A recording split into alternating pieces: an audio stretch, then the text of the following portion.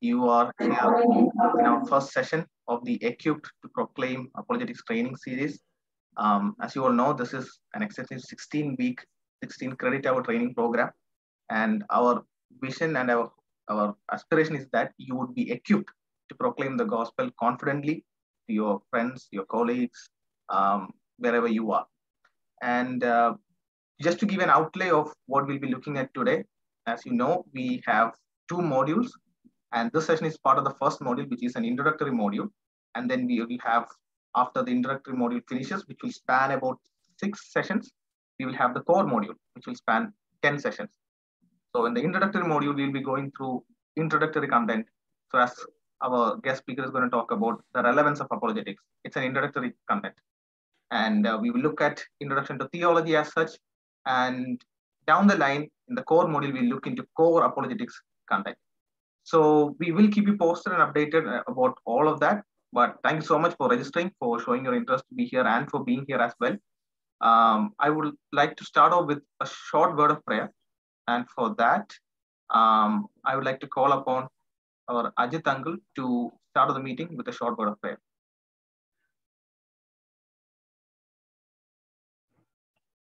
Loving Father, can you hear me? Yeah, we can hear you. Father, we thank you for this wonderful time that you've given us, Lord.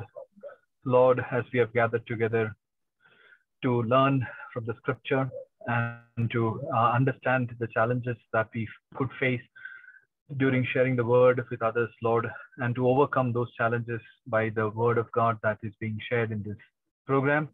Lord Almighty, we commit the servant of God in your hands, that every word which proceeds from his mouth be ordained and blessed by you, Lord. Help each one of us, Lord, that who are partaking in this program are empowered, may learn and may become more confident, and which will help us to win souls and pull out many people from eternal death into eternal life. Lord, we thank you. Thank you for the organizers.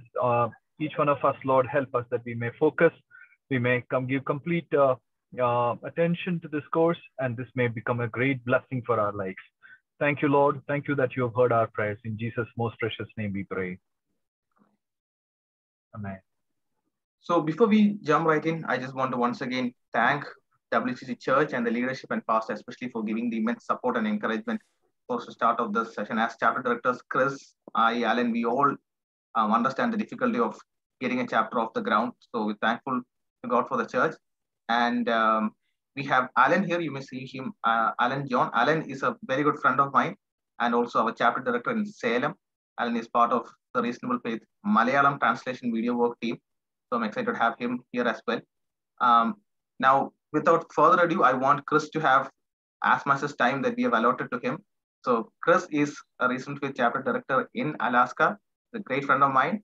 And Chris also works with law enforcement agencies. I know that Chris has some really exciting cop stories ready to fill in between as he takes through the session. So without much ado, Chris, over to you. Thank you very much. Thank you very much. Can just give me a thumbs up, Jacob, if you can hear me. I just want to make sure we're all good. Oh, excellent. Excellent. I appreciate you all coming together and providing me this opportunity to share with you how Christian apologetics has become and is now integrated in every aspect of my life. I also want to thank Jacob for thinking of me and offering me this opportunity. As I sit here today speaking with you, the calling God has placed on my life to serve as a pastor, but specifically as a Christian apologist, is clear. But as is often the case, the road to realize my calling was and sometimes is still winding as we try to find where God wants us to be and how we can serve. I want to start off with one, if not the guiding Bible verse for apologists, which is 1 Peter 3:15, where, as many of you I'm sure know, it states, "But in your hearts regard Christ the Lord as holy, ready at any time to give a defense to anyone who asks you for a reason for the hope that is in you." Many of us as apologists focus on the word defense, which is translated from the Greek word apologia. As you can see over my shoulder here, I have that written there to remind me every day. But before we can defend the hope that's within us, we must firmly understand and grasp that hope that can only be found in the assurance of forgiveness and salvation we have through our faith in Jesus Christ. Now, today's topic is, why is apologetics relevant to me? And I'm fortunate to have grown up in a Christian house and to have had a relationship with Christ for as long as I can remember. But I grew up in a loving home with few truly dark moments. You know, my family placed a great importance on doing the right thing. And you couple that with a childhood of reading superhero comic books about Batman and Superman. I wanted to be a superhero myself. I wanted to make a change and I wanted to help people. So right after college, I became a police officer in Texas, and I cut my teeth on the Bryan police force. I investigated murders, I dug up dead bodies, I arrested rapists and pedophiles, and I learned that there really are monsters who just cared nothing about hurting the weaker and the innocent. And the depravity of mankind was on full display. It was all I really ever saw. Every time I went to work, every call I took, there was a problem. That's the only time they call a police officer, it seems, when there's a problem. And there was somebody taking advantage of somebody, someone hurting someone living only for themselves and leaving everyone else damaged in their wake. Men and women preyed on each other, and there were also the broken families, the hurting and lost children, and people who had given up hope. And you could see it in their eyes. I wasn't aware of it, but that darkness I was exposed to every day and every night started to reside inside of me. So this darkness and this anger and this hatred was starting to take its toll. My blood pressure would get so high while on duty, I would start to feel dizzy. I'd be fine on my days off, but as soon as I returned to work, I could feel the same feelings, the same tension, the same anger boiling inside me. In fact, I remember a winter coat drive for homeless people. And when they asked me if I had anything to donate, I was so angry at what I saw some of these homeless people doing in our city. They would throw bricks through the library windows just so the police would come up, and then they would get arrested and go to jail to get a hot meal when there was a shelter nearby where they could have gotten it for free. They would steal and they would destroy things, and when you offered them help, they refused it. And so when they asked me if I had anything to give, I said, kind of joking, but with a little bit of truth, I'd rather burn my clothes than give them to them. My heart was becoming really hard, and I told my wife that something was wrong, and she wisely said, yeah, it's you. And I knew she was right. So one night I was at home asleep, and before I had to get up to report for a 5:30 a.m. shift briefing, the phone rang at 3 a.m. and I woke up with a bit of a jolt. And the night shift sergeant told me there had been an armed robbery with a hostage taken at a gas station. Our night shift guys, many of whom were my good friends and even academy classmates when I graduated the police academy, had arrived and got into a shootout with the robbers. The hostage was wounded by the robbers, but not seriously. And one of the robbers had died on scene from the shootout with the police. But the other robber was shot multiple times, but was alive and had been taken to the hospital. All of the police, fortunately, were okay. The sergeant told me to report to the hospital directly in the morning because we were going to watch over the prisoner as he was in our custody, but he still needed medical treatment. So finally, after a week or two, the prisoner was healed enough to be transported to jail. My sergeant sent me to do the transport. I arrived at the hospital and was advised I would need to pull my patrol car up to the doors so the prisoner wouldn't have to walk too far. And then I needed to gingerly and carefully help this prisoner to his wheelchair and into my car and then deliver him safely to prison. And I could feel the rage just boiling inside of me. This prisoner, this person I looked at as scum, now needed my help and protection. He needed, and he even expected me to treat him fairly, humanely, moreover, even tenderly.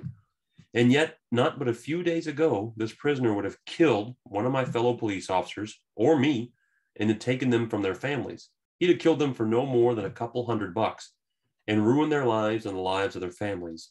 He would have taken these good men and noble men away from so many who loved and depended upon them. I was beside myself with anger.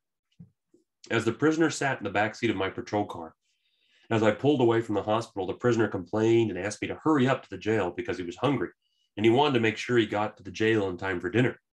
Then he asked me to make sure I don't take the speed bumps too fast. I have never before felt so much anger, so much hatred, so much rage towards any human being before in my life. I can tell you I wanted the worst for this prisoner, this waste of a human being as I looked at him. I didn't believe he deserved to just sit in a jail cell. I didn't believe that he deserved anything better than the worst. I wanted him to pay with overwhelming fear, pain. And all of this pain boiled over in my head as I began to make that final turn into the city jail. I called for a wheelchair and helped the prisoner sit down. Then I pushed him into the jail, just as I would anyone else. I stood by with my arms crossed, and I just burned holes into the prisoner with my eyes as the jailers processed him into jail. I could feel that blood pulsing in my eyes as I raged inside. I left the prisoner behind in the jail in as pristine condition as I'd received him from the hospital, and I drove back to the PD, the police department. I hated how I felt. I hated that I felt so much hate. I didn't understand how to process it. I knew the devil wanted me to dwell in this rage, but I could also feel the conviction of the Holy Spirit. I knew the hatred was wrong, and I prayed to God for help. And then God placed a Christian chaplain in my patrol car the very next day. We drove around the city, and calls for service were lower than normal, so we had time to talk. I don't remember exactly what he said, but I remember walking away monumentally changed. The Holy Spirit had worked through this chaplain to convict me, to change me, to break me, and to restore me, all in that car ride. Suddenly, my eyes were open. This shell that had formed around my heart fell away, and these people that I hated, I now pitied. I realized that no matter how terrible their actions were, they were still children of God, his special creations, who had a capacity for good, but were broken and misled. I realized I was broken alongside them, but that I'd been saved, just a wretch like me. And there was hope for them still. These were the prodigal sons who had been led away by the lies of the devil. My hate should not have been aimed at these poor lost souls, but rather it should be aimed at the devil's deeds, the lies, the insidious work to close their eyes and their hearts and minds and ears to the good news of Christianity. And the idea of spreading the good news of Christianity then played a pivotal role in my life and would play a major role in my call to become a pastor. I spent 4 years with the police department, and then I applied for and was selected to a federal law enforcement position. It was in this position I would realize my calling to apologetics. I was responsible for counterterrorism investigations, and as such, I was exposed to the threats originating from Islamic extremism.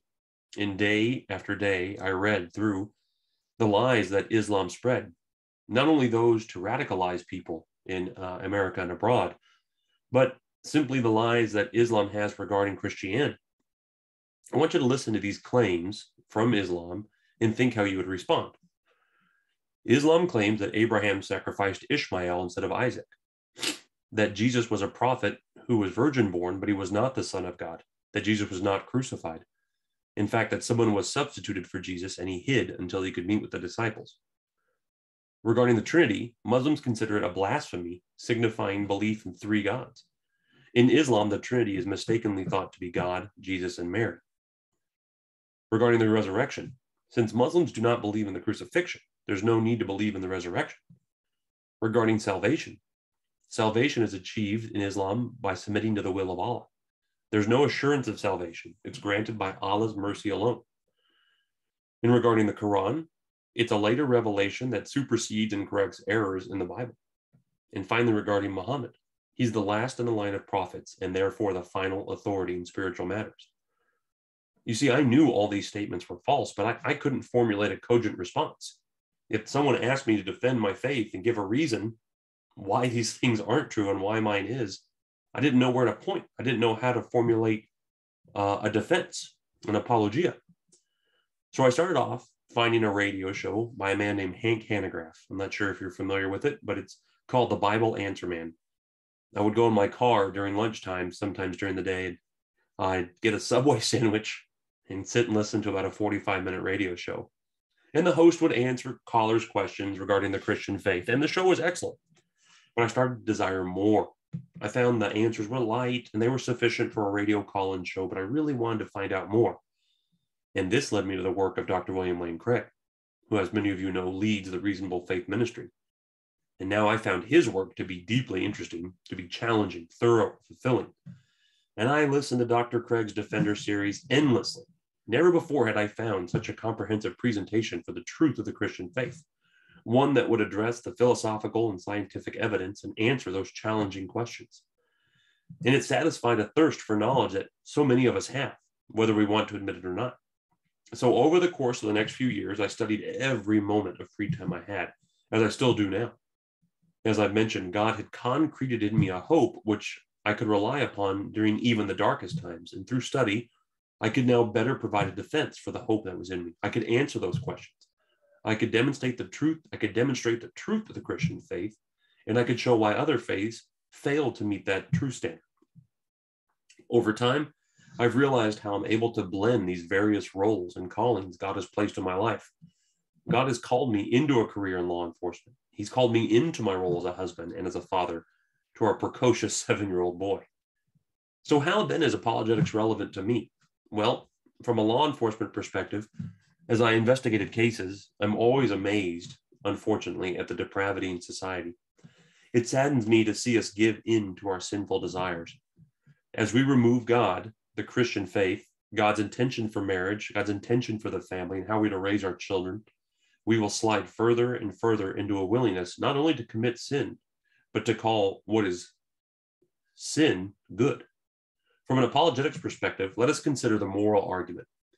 It states in various fashions that there are objective moral obligations or laws. If there are objective moral obligations, then there is a God who explains these obligations. Then there is a God. Or as Frank Turek, a Christian apologist who speaks fast and energetically, plainly states, if there's one thing that is wrong at all times, in all places, if there's one objective moral law, then there's an objective moral lawgiver. And that moral lawgiver stands outside of space and time. And that moral lawgiver is God. But there are some in society who would claim that morality is all subjective and that there is no real good or evil, that everything else is just relatively meaningless. I find it hard to believe that these moral relativists, or at worst nihilists, could stand in the face of true evil and still hold that there's nothing, that there is nothing, that there's no objective moral laws. You see, as a law enforcement officer, I've had to respond to some truly terrible crimes. Two of the worst, though, I had to deal with the death of children, young, innocent children. In one case, a grown adult male family member had raped a child, approximately a year old, and because of the trauma, the child had died. In the second case, a young father was at home and was supposed to be watching over his young child. The father was drinking heavily and played video games, and the child wouldn't stop crying, so the father smothered the child to death with a pillow. I simply cannot believe anyone would consider such acts as only relatively bad or morally neutral. These innocent children suffered at the hands of those that they should have been able to trust most, and they were unjustly murdered. Imagine walking into a room and having to see the trauma the child suffered. Imagine interviewing the person who committed such atrocious acts and watching and hearing them lie to cover up what they know to be absolutely wrong and evil. As they lie, their hearts race, sweat pours from their brow because they know what they've done is pure evil. And they know it's not just illegal, it's not just an unpopular opinion. Imagine having to notify others who still love those children, who will miss those children gone before they could almost even begin. Gone far, far too soon. Here we see what I believe is an excellent example of an objective moral law, that it is wrong. It is wrong at all times, in all places, to murder a child for pleasure or because they are a mere temporary inconvenience. And I would challenge anyone to say otherwise. Here we see that those moral laws are written upon our hearts. As we read in Romans 2:15, they show that the work of the law is written on their hearts. Their consciences confirm this. I propose that anyone who might argue otherwise, who would say that it's okay to murder innocent children for pleasure, for convenience sake, that it's no different than chopping down a tree, or for any other reason, we would conclude that they're psychopaths. That is, per the definition of psychopath, they are suffering from a mental disorder, so that they lack the commonly expected capacities for human empathy and understanding of guilt. That is what Romans 2:15 says. It's written on our hearts and minds, the law, and we know it to be wrong and right. And here we see what a psychopath is. And I further propose that anyone who might claim all moral claims are simply subjective and are no different, as Dr. Craig says, than the preferred flavor of ice cream, that these aren't persons we would ultimately feel comfortable having walking around freely in society. Would you trust your child with a babysitter who sees nothing objectively wrong with torturing a child for pleasure? Would you want to marry someone who believes that they can do whatever they want, that they can treat anyone emotionally and physically however they want, to include physical and emotional abuse and torture, all the while claiming there's nothing objectively right or wrong, good or evil, beyond societal norms or laws? I assume the answer is no. And if someone were to answer yes, I would be greatly concerned.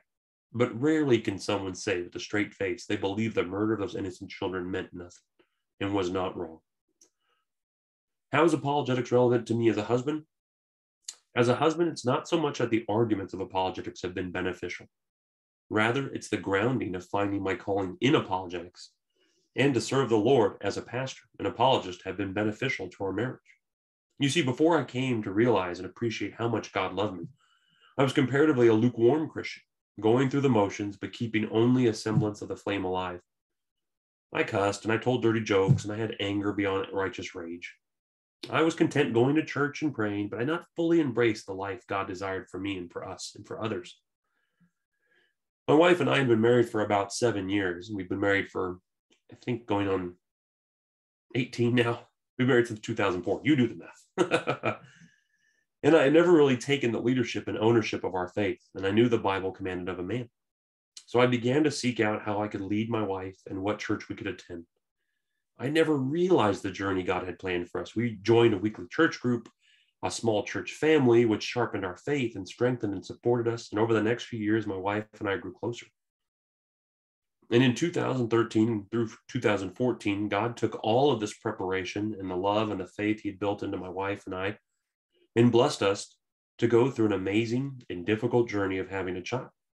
Through all the fear, stress, tears, and finally joy, God was always there with us, protecting us, carrying us through something we could have never done without His awesome strength, grace, and love. And we were blessed with a healthy, happy baby boy. You see, realizing God's calling on my life to serve Him helped me realize what was important in our life. In doing so, it removes those distractions that come with pursuing fulfillment through our careers or hobbies. It's helped me to realize one of the first callings of my life is to cherish the wife the Lord has given me. And what is important is not how she fulfills my needs and desires, but how I can help her fulfill the calling God has placed on her life. And as a father, when our son was 4 years old, he loved talking about space, and he still does. The planets, the stars, pulsars, quasars, and everything in between. And he would astound me every day. One day he asked me, "Daddy, how many kilometers is Arcturus?" And I said, "Son, you have to clarify. Do you mean kilometers away from the Earth, or in circumference, or in diameter?" And my son thought about it, and he said, "Circumference." And I said, "I'm sorry, son, I don't know why I asked you to clarify. I don't know any of those answers anyhow, but we can look it up." You see, far more than stars, though, I love when our family takes the time or has an unexpected opportunity to talk about God and our Christian faith, be it in the grocery store, while putting our son to bed, camping, or as we do a lot in Alaska, or just driving down the road. I'm so proud when I hear my son recite his Bible verses each week from memory in his Tuesday night kids small group, or when I hear my wife working with him to learn the verse, but more importantly, when we teach him how to understand and apply the verse. We encourage his questions and want him to have a Holy Spirit-inspired faith based on reason, based on the special and natural revelation God has given to us, to know He is true and real. In fact, one night I remember I was about to give a presentation at a reasonable faith meeting here in Alaska. I'm just putting my son to bed. And I'm older now, so I need to get my sleep. And I'm putting him to bed. And that's right when his mind is racing the most. And he said to me, "Daddy, have you ever heard of a hotel where infinite people can move in and infinite people can move out? And there's room, but there's not room?" And I said, "Are you talking about Hilbert's Hotel?" He said, "How do you know about Hilbert's Hotel?" And I said, "How do you know about Hilbert's Hotel?" Nonetheless, he had seen a video on YouTube, and he was asking me about Hilbert's Hotel, and I was explaining how it demonstrated the absurdity of the infinite. But it's 10:15. I want to go to sleep. But how can I tell him not to ask? How can I tell him not to inquire? I asked if he could maybe inquire more in the morning, but I wanted to foster his inquiry. You see, children have that natural seeking, right? And if we can give them answers, if we can give them reasons, we can help them to have a faith later on, which I'll talk about, that they can rely upon and that won't be as challenged in college or when they're adults. But unfortunately, I hear many Christians and non-Christians tell of how they were told to just believe, or how there's no need to question. There's no need for questions like that. As much as I wish this wasn't true, I have witnessed too many people speak of an earnest wisdom-seeking heart, mind, and spirit, which had cold water poured upon it because another Christian felt their question was inappropriate. Sadly, more often than not, we sometimes just did not understand the question or know the answer, and we were just afraid to admit it. In an article by the Gospel Coalition, the following quote was posted from Francis Schaeffer. It says, "But someone will say, didn't Jesus say that to be saved, you have to be as a little child? Well, of course he did. But did you ever see a little child who didn't ask questions? People who use this argument must never have listened to a little child or been one." Francis Schaeffer says, "My 4 children gave me a harder time with their endless flow of questions than a university of people ever have." What Jesus was talking about is that the little child, when he has an adequate answer, accepts the answer. He has the simplicity of not having a built-in grid, whereby, regardless of the validity of the answer, he rejects it. All of this is to say 2 things as a father and of my son, that we must prioritize and nurture our children's faith, reassuring them that there are answers to their questions and supporting and encouraging their seeking of knowledge. We must remember as adults our own call to childlike faith, to continue to be curious but trusting in God. We must remember that there are many new Christians with a young faith who may be struggling or working through questions, doubts, and thoughts for the first time, regardless of their age. With the Christian who is seeking answers, we must have the same patience, grace, and desire to disciple that we have with our own children. And even more, the same patience that Jesus has with us. As a father, apologetics plays a constant role in nurturing the unending questions regarding everything from heaven, salvation, the Trinity, the multiverse, and anything else imaginable. As a father, I'm able to provide an environment where our son can grow his faith and feel rest assured he is not expected to have a blind faith. Rather, he is to have a faith that is rooted in reason and is supported by all that special and general revelation have to reveal. I'm going to follow up with another story real quick about from law enforcement. I told you about the time when the person had done nothing to me, but they potentially tried to kill some of my friends and how angry I felt towards them. Well, fast forward to a different time. We were on a SWAT operation and we went to hit a drug stash house. And as we go to do the SWAT operation on this drug stash house, we knock, we announce, the lights go on, we let everybody know that we're there, and then we have to breach the door, and that's my job. So the breacher carries the ram and the saws and the Halligans and all those tools, and they come up and they're gonna tear the door down, knock it in, open it. Of course, little known fact, the fastest way to open a door is when it's unlocked and you just open it. That's also the most boring way. But as we go up to the door, it's a huge cinder block walls with reinforced metal gates, big thick bars, and we have to have this big cut saw. It's a large saw with a blade, I don't know, about 14, 15 inches in diameter. And we start the saw and we fire that saw up and start cutting away at the bars. And the whole time we're announcing there's police lights and we're letting the person know that we're there. And all of a sudden we look and we start seeing pop, pop, pop, pop.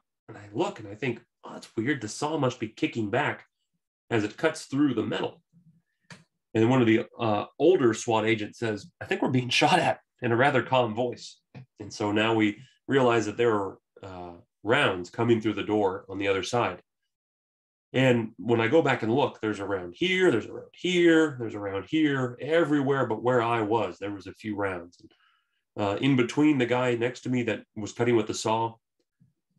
So we have to retreat back and we get behind cover and then we have to continue with the operation. And we end up tearing down the door with some hooks and getting the guy out. And the guy had been trying to protect his stash house and had a daughter in there that he was using as cover. All this to say that at the end of it, I wasn't mad at him, right? Because I know in the end, the hope that I have in Jesus. And I know that this person lacks that hope. Moreover, I pitied this person. And so now when we bring it back full circle and we look, my being able to defend my faith, because people are going to ask, How do you act like that? How can you not be mad? Well, I was upset at what had occurred. I thought that, there should be a prosecution and consequences under the law. But I didn't personally hate that person. If that person was a different time, in a different circumstance, and they came to Christ, and let's say their name was Bob. Hi, Bob. Glad to have you at church. And I see them later and they've come to Christ and they've changed their life. We're glad to have you. I felt no animus towards that person because now I had a hope that's within me. But now that once people see that hope that's within you, that's what you're going to have to defend. Those are the reasons that you're going to have to give. That's an excellent time for us to minister to people. And that brings us to 3 ways that apologetics can have a real effect on our lives. How can we then focus our efforts? It's helpful to look at Dr. William Lane Craig's 3 focal points for Christian apologists. You see, Christian apologetics is vital in shaping culture, it's vital in strengthening believers, and it's vital in evangelizing unbelievers. Regarding shaping the culture, as Christian apologists, we must realize the constant, insidious efforts by the devil to tear apart our Christian values which hold society together. As Dr. Craig points out, in general, Western culture is deeply and unfortunately post-Christian. This is primarily a result of the Enlightenment, which introduced an ardent secularism that is not only infected, but has at least affected the whole of Western society. You see, we can see the effects of modernistic thinking playing out in society as definitions for our most basic things, such as marriage, family, what is a male or a female, and sexuality are being constantly redefined to the point of losing any definition or constraints whatsoever. The Enlightenment mentality left a scar so that the Western intellectuals no longer considered theological knowledge to be possible. It was concluded that theology was not a source of genuine knowledge, since knowledge could only come from the physical sciences, and therefore theology was no longer a science, or scientia, which is the Latin word for knowledge. Therefore, anyone who pursued knowledge would inevitably theologically find themselves an atheist, or at best an agnostic. But how are we to correct these incredibly incorrect conclusions? Well, we must, as Christians and Christian apologists, demonstrate how every body of knowledge, from the physical sciences, philosophy, history, and others, all point to the history of the Christian faith. We must serve as ambassadors of the Christian faith.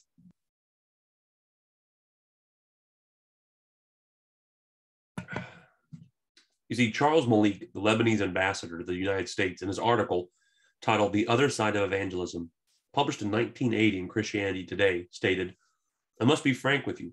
The greatest danger confronting American evangelical Christianity is the danger of anti-intellectualism. You see, the mind in its greatest and deepest reaches is not cared for enough. The result is that the arena of creative thinking is vacated and abdicated to the enemy. For the sake of greater effectiveness in witnessing to Jesus Christ himself, as well as for their own sakes, evangelicals cannot afford to keep on living on the periphery of responsible intellectual existence." Dr. Craig further points out that we are aware of the continual push and movement within various segments of society which seek to counter Judeo-Christian values and morals. Moreover, some seek to completely remove the idea of faith from society at all, specifically from the halls of academia. Dr. Craig states that the so-called new atheists, like Christopher Hitchens, Sam Harris, and Richard Dawkins, go even further. They want to exterminate religious belief entirely from American society. Dr. Craig says, quote, "So why should we care about the culture, what our culture thinks of us Christians? Why can't we just be faithful followers of Christ and live for him in the midst of a culture that's going to hell in a handbasket? Why should we care what the cultural elite think of us Christians? Why not preach the gospel to a dark? Why not just preach the gospel to a dark and dying world? Well, the answer is because the gospel is never heard in isolation. The gospel is always heard against the cultural backdrop in which a person was born and raised. A person who was raised in a culture which is sympathetic to the Christian faith will be open to the gospel in a way that a person who is raised in a secular culture will not. For a person who is thoroughly secularized, you may as well tell him to believe in Santa Claus or the Tooth Fairy, as in Jesus Christ. It will seem absurd to him. Regarding strengthening believers, as I mentioned, apologetics has played a role in helping me as a father to strengthen my son's faith. And as he learns and explores about the universe God has created for us. Apologetics will play a critical role in preparing and strengthening the faith of our youth. This is a major focus of mine now. The lies of our culture are affecting our children. Even if you believe you cannot argue someone into heaven, it is obvious children, teenagers, young and old adults are being argued away from Christ. In her book, Mama Bear Apologetics, Hillary Morgan Ferrer states, "It's easy to miss the importance of apologetics if you haven't witnessed the sheer number of victims being held captive by bad philosophy." And she also says, apologetics may not seem important until you witness firsthand the consequences of bad ideas. If you've ever heard of the youth exodus, this refers to the number of Christian youth nationwide that later stop attending church. Did you know that almost 50% of the youth leave the church after their freshman year in college and never return? Or did you know that 60% of young Christians are disconnected from their church after age 15?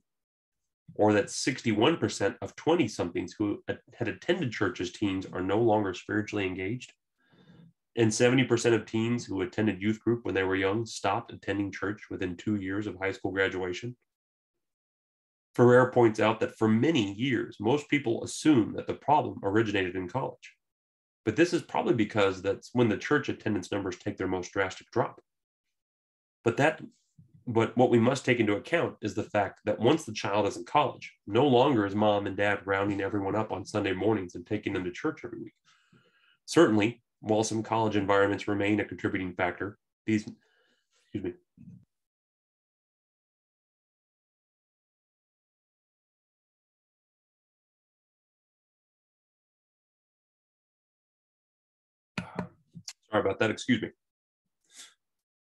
Certainly, while some college environments remain a contributing factor, these numbers of youth who stop being engaged in the Christian faith are an external manifestation of an internal disconnection that started years earlier. That is to say, as Ferrer points out, the ticket to leave church was or may have already been purchased. College was just the first opportunity to use it. Moreover, in 3 independent surveys, it was revealed that 41% of teens were uncertain whether Jesus was physically resurrected. 63% of teens didn't believe Jesus to be the Son of the one true God. And 33% of teens believe that Jesus is not the only way to heaven. These are core Christian doctrinal matters that pertain directly to one's salvation. These are matters of the mind. These are matters of the intellect. These youth were unable to refute the philosophy of the world's accusations against Christianity. These youth were unprepared to give reasons for their faith. How can someone have a saving faith if they're unsure who Jesus was, and if they're unsure if we can rely on Scripture to learn about it? Some of us may think it's just a phase, and that the kids will eventually return to their faith. But a survey by Lifeway found that out of the 70% of teens who left church during their college years, only about half of them eventually returned. This is because they never really knew what they said they believed. These poor kids never really believed anything other than a loosely held set of things generally associated with Christianity. And at the first strong winds of attack, those anchors just let loose. And the children were moved with the cultural winds away from Christ. Our children need a faith rooted in reason, a faith they can understand and rely upon when they face questioning, which either directly or indirectly they are sure to face. And finally, regarding evangelizing unbelievers, it is true that the culture is hard to reach, especially a culture sliding further into relativism, secularism, and away from Judeo-Christian values. Despite these false philosophies, which have lured and hold unbelievers and misguided Christians away from the truth, some may still say, well, you'll never argue someone into heaven. And while I understand their sentiment, this is a gross oversimplification of Christian apologetics, and moreover, is giving up before you've ever tried. There's an abundance of evidence demonstrating apologetics is not only important in preventing cultural intellectual decay regarding the viability of Christian theism, but it can also bring unbelievers to faith and strengthen the faith of Christians. Certainly, apologetics without the gospel is insufficient, but men of God with minds greater than mine have recognized the role apologetics plays in evangelism. These men have played an incredible role in advancing the kingdom. And while they're not professional Christian apologists, their respect for and use of apologetics is telling and should be held in high regard. Francis Schaeffer, who I quoted earlier, the late philosopher and theologian, considered apologetics pre-evangelism, wherein apologetics served as a springboard to the gospel of Jesus Christ. Or Oxford theologian Alistair McGrath parallels his sentiment in his book Mere Apologetics, where he states, apologetics lays the ground for the invitation. Evangelism extends it. It's one thing to argue that arguments cannot make a person believe, but quite another to argue from this fact that arguments have no part in the process of moving a person towards faith. In the words of Gresham Machen, but because argument is insufficient, it does not follow that it is unnecessary. What the Holy Spirit does in the new birth is not make a person a Christian regardless of the evidence, but on the contrary, to clear away the mist from his eyes and enable him to attend to the evidence. Furthermore, in the words of Peter Kraft and Ronald Tassili, arguments may not bring you to faith, but they can certainly keep you away from the faith. Therefore, we must join the battle of arguments. A battle of arguments is exactly where we find ourselves today, and the devil is playing upon a culture of anti-intellectualism to prevent people from seeking truth and finding God. Dr. Craig spoke on the topic of Americans and Christians being stuck in intellectual neutral. He referenced Alan Bloom in Bloom's book, The Closing of the American Mind, where Bloom states, quote, "There is one thing a professor can be absolutely certain of. Almost every student entering the university believes or says he believes that truth is relative. If this belief is put to the test, one can count on the student's reaction. They will be uncomprehending.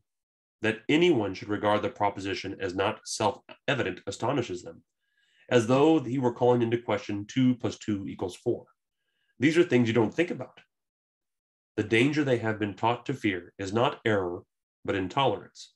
Relativism is necessary to openness, and this is the virtue, the only virtue, which all primary education for more than 50 years has dedicated itself to inculcating into our children. Openness, and the relativism that makes it plausible, is the great insight of our times. The study of history and culture teaches that all the world was mad in the past, that men always thought they were right, and that led to wars, persecutions, slavery, xenophobia, racism, and chauvinism. The point is not to correct the mistakes and really be right. Rather, it is not to think you're right at all." End quote. What we should all find more concerning is that this book was written in 1987. How much more so do these sentiments apply in today's age, particularly as we reflect on the theme for this apologetics conference? Dr. Craig concludes, "Since there is no absolute truth, since everything is relative, then the purpose of education is not to learn truth or master facts. Rather, it is simply to acquire a skill so that one can go out and obtain wealth, power, and fame. Truth has become irrelevant." He goes on to ask, quote, "What then can we make of John 14:6, where Jesus instructs, 'I am the truth,' end quote. A relativist standard of truth is completely contrary to Christian worldview. Dr. Craig elaborates, "Therefore, the Christian can never look on the truth with apathy or disdain. Rather, we cherish and treasure the truth as a reflection of God himself. Nor does a commitment to truth make you intolerant, as Bloom's students thought. The traditional understanding of tolerance is that while I may disagree with what you say, nevertheless, I will defend to the death your right to say it. The problem is that the understanding of tolerance in our politically correct society has now changed. Today, tolerance means I dare not disagree with what you say, lest I be branded as bigoted and intolerant for daring to do so. But this new understanding of tolerance is logically incoherent when you think about it. Think about it. If you tolerate a view, then the very concept of tolerance presupposes that you think the tolerated view is not true. Otherwise, you wouldn't tolerate it. You would agree with it. You can only tolerate a view that you regard as false. So the very concept of tolerance entails a commitment to truth. The Christian is both commitment to truth and to tolerance. For we believe in him who said not only that I am the truth, but also love your enemies. The correct basis of tolerance is not relativism, but love." End quote. If we do not stem the tide of society sliding into secularism as our predecessors in Europe have done, it will become increasingly more difficult to share the gospel. But if the gospel is to be a viable option for thinking men and women, we as Christians, particularly as Christian thinkers, scientists and apologists, must present the Christian faith and worldview as an intellectually defensible alternative. We must prepare each and every Christian to be ready to enter the marketplace of ideas and to be able to give good answers with solid and right thinking to the common and sometimes difficult and aggressive questions and objections. Now, I thank you for your time, and I'm looking forward to any questions. Thank you very much. Well, thanks so much, Chris.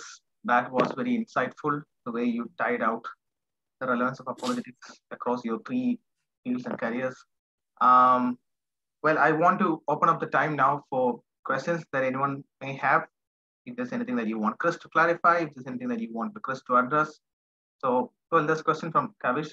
I hope, Chris, you can see it. It says, I frequently feel saturated by the amount of information available and the complex terms, amongst others, in the field of apologetics.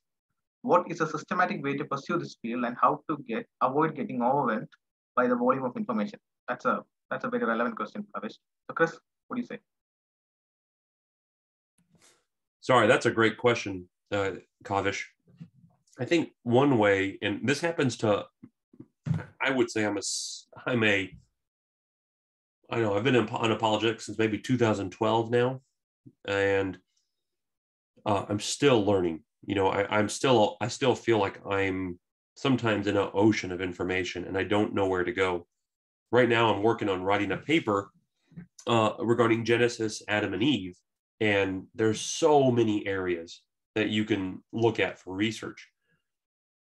So I follow what I think Dr. Craig and others have done, and they try to narrow their focus, and a little bit like putting blinders on a horse, where I'm going to read this book, right? Let's imagine they're all over the place here. I have books like Person of Interest that just came out, or Tactics, right? I would take, depending on where you are in your apologetics journey, I would sometimes just focus on one book at a time. Sometimes I get distracted by trying to listen to podcasts and trying to watch YouTube videos and trying to read books. And then my brain is thinking, oh, what did that podcast say? And what did that YouTube video say? And I want to start researching that. And then I get halfway through a book and I just have a bookmark in there and I never come back to it.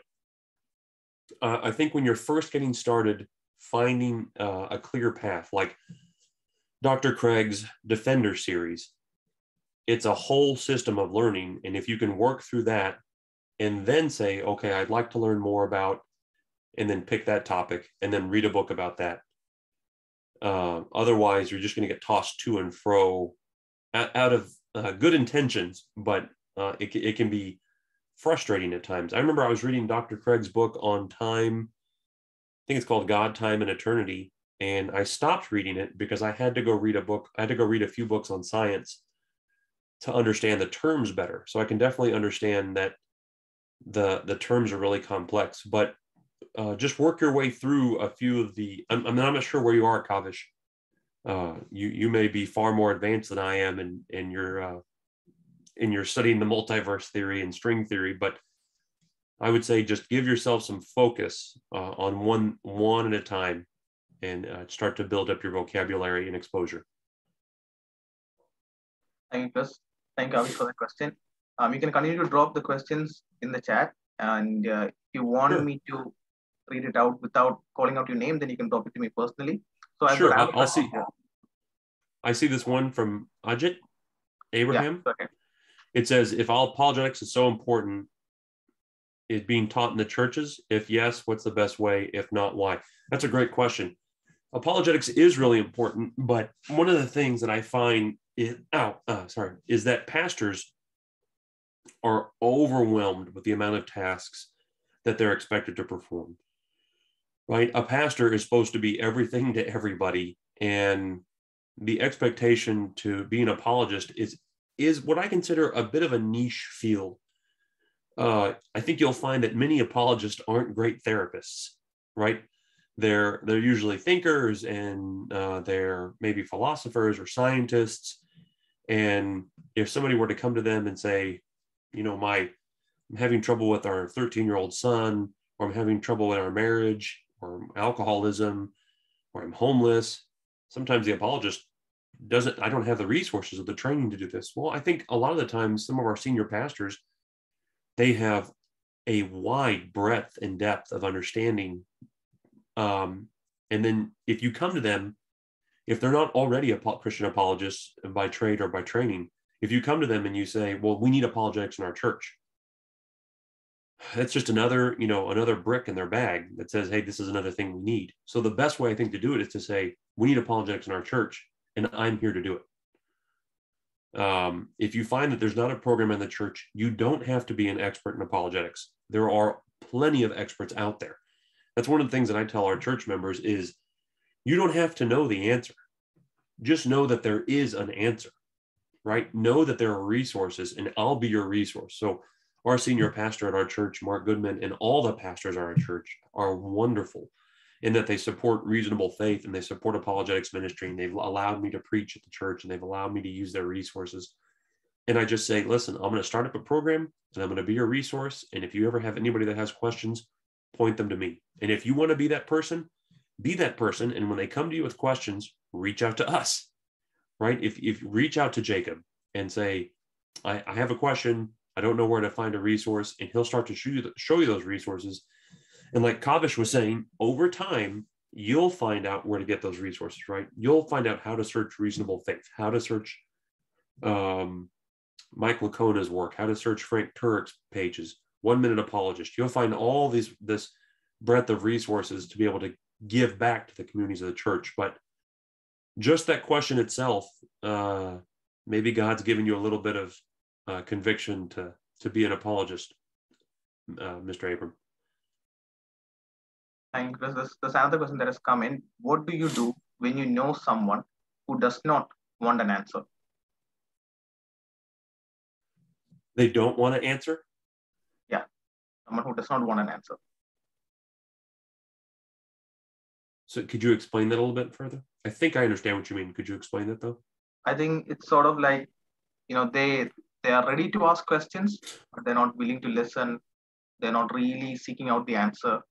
But they're fine with asking questions. They don't have any sort of limit to questions. So what do we do there? A few things. One of the answers is always pray, right? Pray that venom that they're really kind of using, right? It's a tactic to keep you off on your heels. That fades away. Frank Turek does a great job. And when he hears that somebody is just launching attacks of questions, he says, wait. If Christianity was true, would you believe it?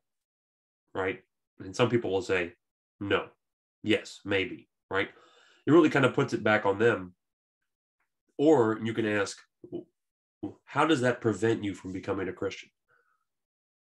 Right? If the question's about evolution or about the multiverse, or you say, really it boils down to, if Jesus really was, and you can ask those questions, how is this question that you're asking me preventing you from being a Christian? Well, it's not. Well, what is? What is that question? And I've asked people, ask me the one thing that prevents you from being a Christian. Oftentimes it's an emotional matter rather than actually an intellectual matter. But if they're just shooting up a smoke screen, try to be aware of that, because somebody can ask. And I remember an example given was, somebody can ask any question they want. Well, how many leaves are on the tree outside? And then you could spend a month figuring out how many leaves are on the tree outside. And then, well, how many leaves are on the other tree outside? They could ask you endless questions. Try to find out their motivation behind it. Is that really what's stopping you? And we have one more question. It asks, it's from Ajit Abraham himself. How important it is to know other religions well while we present apologetics? It is important to know other religions well, but not as important as it is to know Christianity well. I would really work on understanding the truths of our faith, so we don't get tripped up out there with another, when we're encountering another religion, so that it seems like we don't know our faith.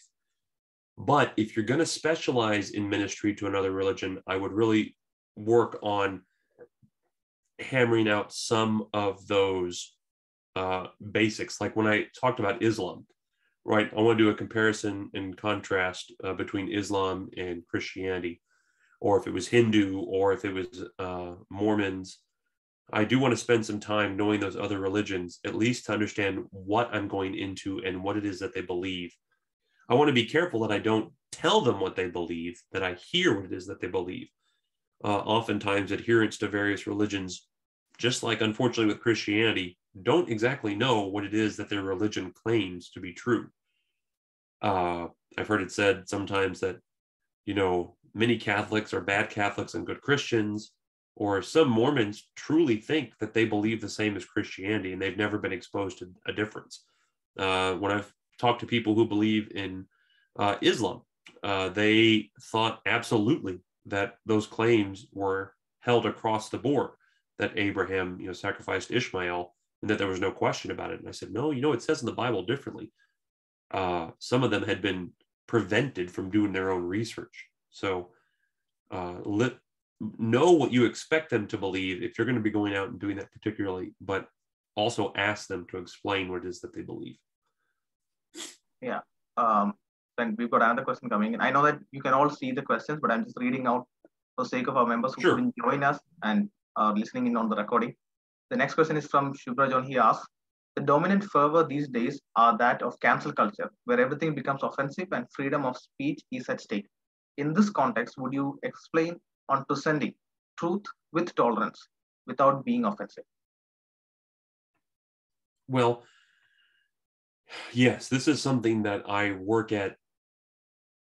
I try to work at doing this really well in my own life, because I do take clear stands on some of the things that we talked about, God's position on, God's intended instruction for marriage, for family, for the husband's role and the wife's role. And if we can present them in a winsome way, if we can present them in a genuine way, I think oftentimes they don't come across as being hateful or mean, but it's up to the receiver if they're going to say that you're being intolerant. At some point, we can't do anything else. If they assume that you're full of hate, if they assume that you're being intolerant in a negative way, we can't always overcome that. We can do the best we can, though. I start off by saying, you believe and state that this is correct, and I believe and state that this is correct. Is that right? No, they often would say yes. And then I could say, okay, if you believe one thing and I believe something else, then you either are intolerant of mine or tolerant of mine in the same way. I'm intolerant of yours or tolerant of yours. Now, I'm not stopping you from doing it right now. I'm not physically stopping you from doing it. So I'm obviously tolerating your viewpoint. And I will go through examples of how we can tolerate things that we don't think are correct. And then we can also work to stop things that we don't think are correct. But I try to have a very genuine but honest conversation, realizing, though, that there are some people who are going to take a position that you can't overcome there on site, right? You're not going to be able to overcome in that conversation with them their predisposed position towards you. Oh, excellent, Chris. Thanks so much. And I think we don't have any other questions coming in. We are 6 on the dot. So, are there any more questions? Oh, Thank you. I hope that answered your question, sir. Yeah, thank you, Chris. So that is it. That is the end of the Q&A session. So once again, thank you so much, Chris, for taking your time out. It's way early in the morning for you, but I know that you going to SWAT training and all at 4 a.m. in the morning. This is not much of a hassle for you. But once again, really thank you so much for taking your time and being here and talking to our team members here on the relevance of apologetics, and you presented so well. Thank you so much. I really appreciate your time. And, I look forward to doing it again. If you have another topic, I would love to speak with you all and hear from you all. Thank you for having me. I really appreciate it. All right. And just before we take off, just want to give some quick heads up on what we have coming up next. We will be doing our sessions, the introductory module sessions, which will last 6 sessions, as I mentioned in the beginning. And they will happen on alternative Tuesdays from 8 to 9 p.m. They will be online because it's Tuesday night. And our next meeting will be on February 15th. and then we will have every alternate Tuesday till we complete the first 6 sessions of the introductory module. Post which we would like to reassess and see how we can take the forward into the core module. Because again, if we have the possibility to meet offline and make a hybrid arrangement for people who are not in Bangalore, blended, because as you can see, apart from Ankit, who is our executive director at SAFT, who is joining in from Calcutta, everyone else is part of the WCC Church. So we have a close-knit group of people with whom we can work and engage, and we open and provide a platform for discussion and be casual about it. So we really want to tap into the offline aspect of it. So we will be working with the church leadership to try and figure out what best works for everyone. And the next time when we meet up on February 15th, we will be looking at one of the book that Chris cited, Tactics. We will be looking at on how we can tactically present the gospel, how we can share the gospel in a skilled manner. There is Chris is holding it up. So it's a brilliant book. It's a brilliant book on sharing the gospel confidently. And one of the questions was about how do you share the gospel without being offensive, but being tolerant. So the book Tactics actually walks you through to be in an amicable, casual, loving control seat of the conversation and to present the gospel with more clarity. The other details are, we would actually love for everyone who has registered. We have 17 registrations so far. We would really love for all of you to continue attend all of the sessions till the very end, because we will be providing official reasonable faith certificates to all the members who are completing it. And so those will be officially signed by the global chapter directors. So we would actually really encourage you to stick through, and that will enable us to give you the certificate as well. And that's just about it. So we will keep you updated in the group about the next meeting, timing, the links, and as such. So once again, thank you so much for being here. And I would like to call upon our pastor, Pastor Nibu, to give the benediction. Shall we look into the Lord in prayer? Father, we thank you, and we are so grateful for this evening that you've given to us together. Lord, we are so blessed to hear from your servant, of Father God. When we look around the world, Lord, as your servant has explained, many times the situations that is around, the things that is around, Lord, kind of overwhelms our thoughts and our hearts. And when we don't understand some of the things that happens, there are times, Lord Father, we got confused. We are doubtful about how things are happening. But Lord, thank you for the way that you are sovereignly working in the life of people to help them to understand the truth.